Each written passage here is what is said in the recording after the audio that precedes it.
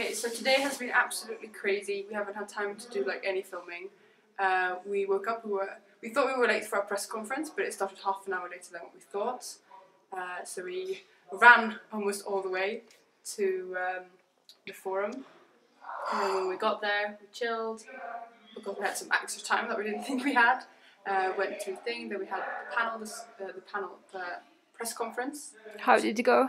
I think it went quite well. I mean, it could have gone better. We got some stupid questions that aren't that relevant, but I do think we got the message out that we want the media to report on the crisis and not on us. Mm-hmm. And then we tried to walk to the strike, where we were going to strike, but there was like so much media around us. Can we do a pan? Yeah, that's fine. Okay, so now we are trying to go to the city with the journalists. So as always crazy. So we're just trying to go. Yeah, no, I keep stepping on people's feet. It's not nice. But it's a good weather. Yeah. So enjoy the walk. It's very warm. What is climate strike? And I was talking to Niklas and the others that were already at the strike, and they said that when we came down the road, it was bigger than like the other demonstrations that's been here during the week, and that was just the journalists.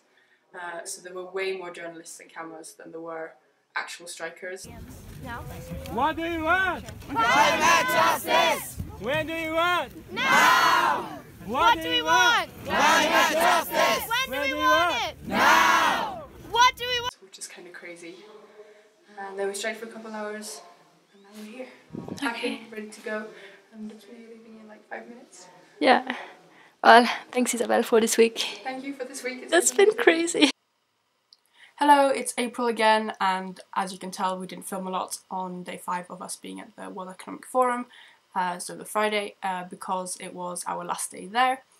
And even as we were filming our recap video, I was packing all of my stuff last minute. And yeah, it was time for us to leave our crazy week behind, and Niklas is home. After leaving Davos, Louisa, a Swiss climate striker called Linus, and I took a night train from Zurich to Berlin, where we were going to meet up with a lot more German activists and one of my best friends, Elle, who was the person that dragged me into getting into Fridays for Future. The train ride was nice to begin with. We were eating, having fun and laughing at ugly photographs of us that the media had chosen to publish. But then while scrolling on Twitter, we found out some really upsetting news, and that was that AP had, alongside their article about the press conference, published a photograph where they had cut Vanessa Nakate, a Ugandan climate activist, out of the photograph, which is very upsetting since the rest of us on the panel were white European people. Now, instead of me explaining the situation too much, as I am a white European activist who will never be exposed to this kind of disrespect and oppression, I think it's way better that Vanessa is the person that talks about it. It's wonderful to talk to you again. It's been a long time. I know, it's been long. What happened must have been really hurtful. And I just wonder, what were the first thoughts that went through your head, like your first feelings when you saw the photograph without you in it? Well, I think the first thing I remember, of course, I felt heartbroken, and I felt like I had wasted my time at the press conference, and I felt like my presence really didn't matter a lot, because it was really very depressing to have been with other activists and then for a photo to come out when I can't see myself. It was a very hard time for me. It was very, very frustrating, and I thought that it wasn't fair at all, because of course many people have been trying to get their voices heard. I've also been trying as much as possible since I started my activism. But then at that point, I was just thinking that I have got an opportunity to at least reach this stage and be able to talk about what's happening in my country and how people in my country are suffering because of climate change. But even I, who has reached that stage, still am pushed to the ground, and literally everything that I have brought or everything that I've said is literally erased. So it made me think about the rest of the activists back in Africa, and it felt like a very hopeless situation situation, and that there is no way anyone would listen to them if they even didn't have an opportunity to get to the international stage. And I did get that opportunity, but still it was, crushed to the ground. So it was a very frustrating moment, and it made me just think a lot about how people are suffering and how it's going to be very hard to get solutions for them. Yeah, I think when I first saw the photograph, I was on the train on the way back from the World Economic Forum to the night train, and I think I cried a bit because I saw it first on your Twitter, and just the feeling of how unfair everything is just really hit me, because I know that I am in such a situation of privilege to be able to be listened to be living in Europe and to have stages like this.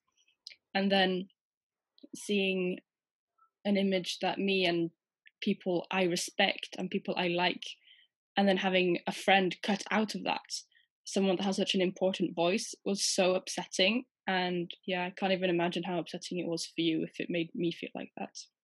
So. Yeah, it was a very hard time. Do you think that this is a systemic problem that exists within media that reports about the climate and the climate movements?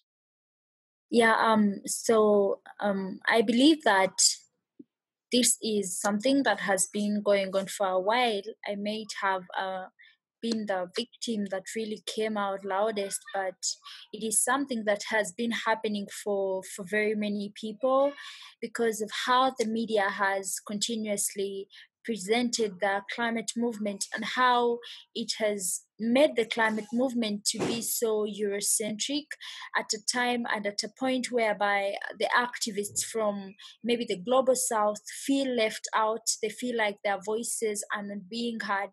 So I was not really very surprised when I saw this happen.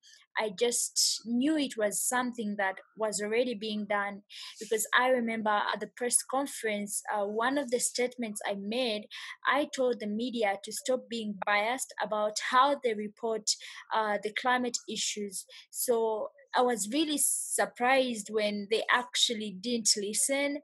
It didn't come as a shock, but it really disturbed me, I must say.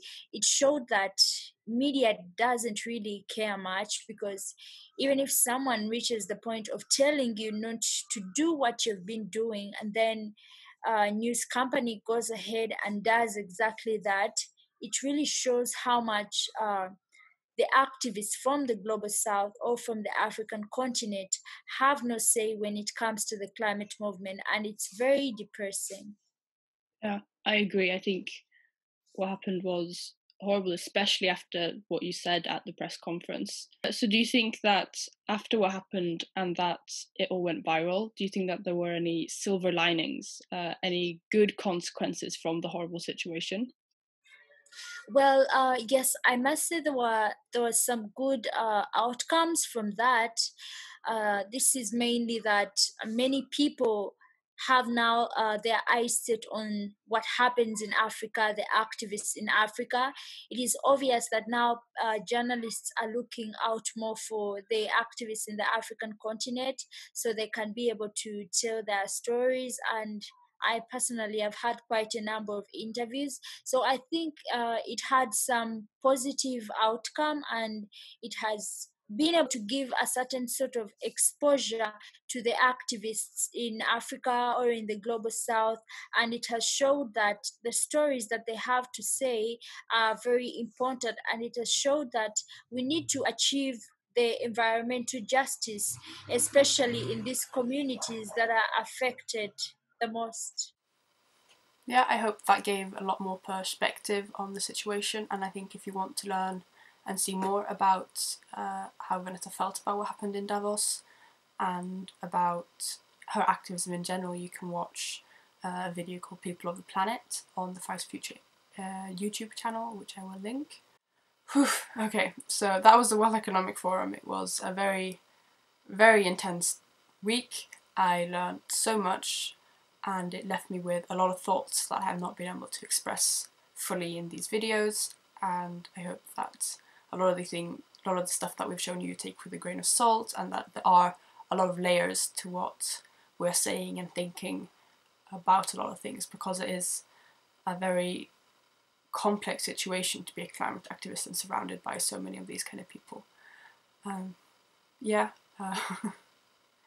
yeah, it's been kind of cool doing this, a very new experience. I think I've learned a lot just by editing and filming these vlogs things as well. So yeah, it's been cool. Bye.